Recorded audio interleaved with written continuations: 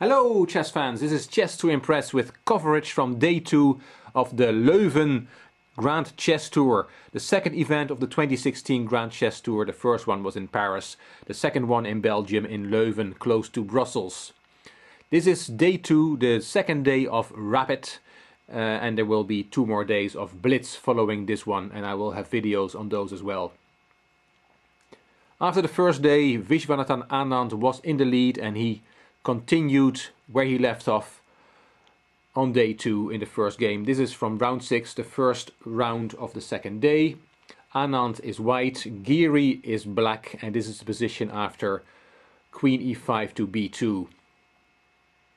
White is a pawn up, and Giri cannot take on d3 with either rook or queen, because then there is knight e5 with a fork, which loses material. So Giri played knight f7. Anand, as I said, is a pawn up. He played d4. And Giri tried to play something active, activate his pieces by e6, e5, sacrificing a second pawn. Anand took the pawn, and Giri played knight h5, but he went on the wrong track, because now Anand played e5, e6, and it looks like he is returning a pawn. But here Giri resigned, because if Giri takes that pawn, and he really has no choice, because the pawn is forking rook and knight. But if he would do that, then there is rook e1 at the end, and the queen cannot move away, because then there's rook e8 checkmate. So after e5, e6, Giri resigned, and Anand had made a good start on day 2. But then Anand lost 2 games. First he lost to Vladimir Kramnik in round 7, and then he lost to Magnus Carlsen in round 8. And I will show you a position from that game. Carlsen is white, Anand is black, and this is the position after 29, knight b3 to c5. The material is equal, but white's pieces are more active and white has more space to work with. According to Carlsen, in the interview afterwards, he said that once Anand let Carlsen play his rook to d8, that was the losing mistake. And let me show you how that went. Anand played rook f to f7, Carlsen h5, and then king h7 is a blunder, positional blunder, because the rook goes to the back rank, becomes even more active, and according to Carlsen, this was the losing mistake. He felt he was winning here, and indeed he brought the victory home. Let me show you the final position after knight d8 takes b7. The black position is a mess. The knight is pinned. The rooks are not doing much. The rook on e8 has to cover pawn e5. The rook on f8 has to keep protecting the knight. And pawn a6 is hanging as well. So Anand had enough and he resigned here.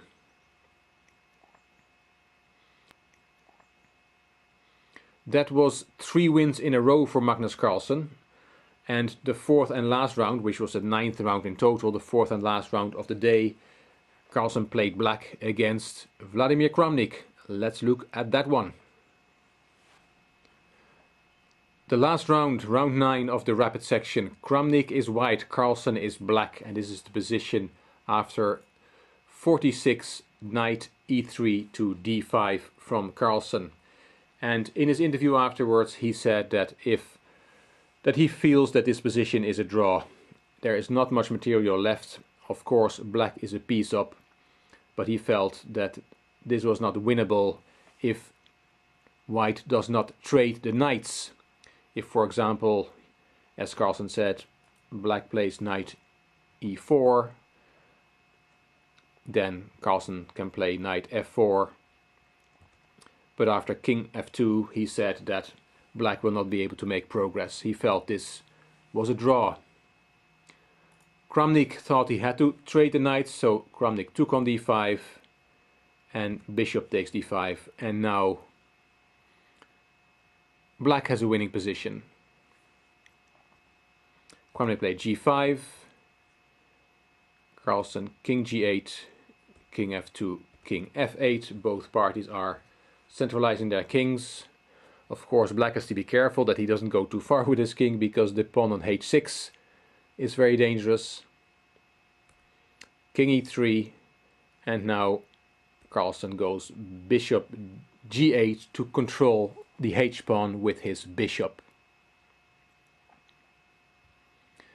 King d4, and Carlsen said that both himself and Kramnik made the mental mistake here that now black would have to play bishop h7.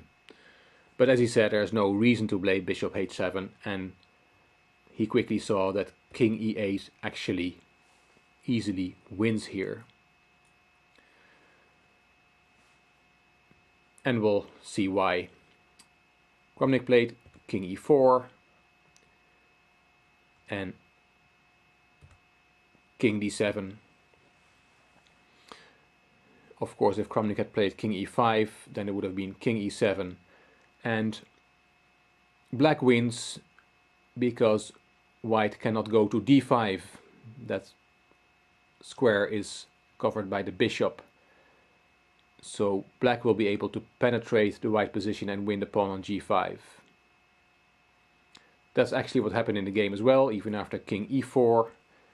Then Carlsen played king d7, king d3, Kramnik trying to get the opposition, trying to keep the black king out, but it will not work. King e6, king e4, yes, he has the opposition now, but only now does Carlsen play bishop h7. And after king f4, king d5, Kramnik resigned. Let me quickly show you why he resigned. He is not able to keep the black king out. For example, king f3, king e5, king g4, king e4, king h4, king f4, and now the white king has to let go of the pawn. And after king takes g5, the position is easily winning. The h-pawn will go as well, and Carlsen will bring his pawn forward to the queening square. So that was 4 out of 4 for Magnus Carlsen on day 2, and these are the standings after the rapid section.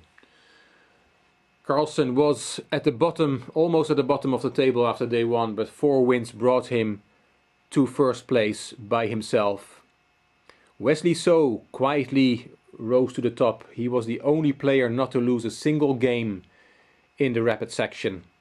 All other players lost at least 2 games, but So didn't lose any. He made 7 draws and 2 wins, and it brought him to second place.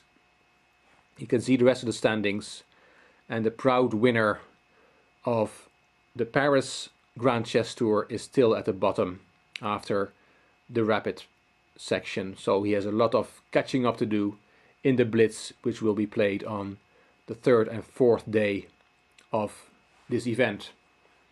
Hope you liked this video. If you did, I hope you will give it a thumbs up and you will subscribe to my channel. This is Chess to Impress. Thank you for watching.